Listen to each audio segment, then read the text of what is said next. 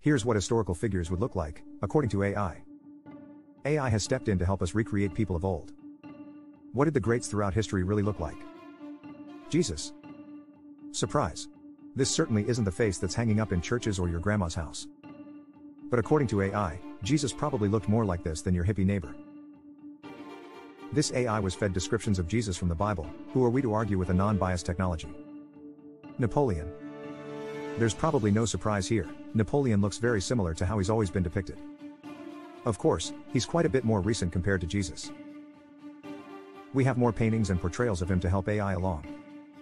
Sacagawea. Commonly depicted with long, dark hair split into two braids and walking staff in hand, Sacagawea's overall image is pretty consistent throughout her many portrayals. The AI also shows her with double braids, traditional clothing, and strong facial features similar to other depictions. Mary Queen of Scots. Mary Queen of Scots is characterized as being fair-complected and having red, curly hair and a pointed nose. Though she looks different from her portraits, AI has kept most of her key features. Her forehead looks a bit smaller than what her other portrayals reveal. She also seems much younger here than in most other versions we find. Moses. Versions of Moses have been depicted for quite some time. Usually seen as an old man with a long, gray beard and a wild head of hair and an expression to match, the AI image shows us a slightly different take. Here, we see him not only with a long, white beard and long white hair, he's also quite bald on top. That's a bold take on the prophet.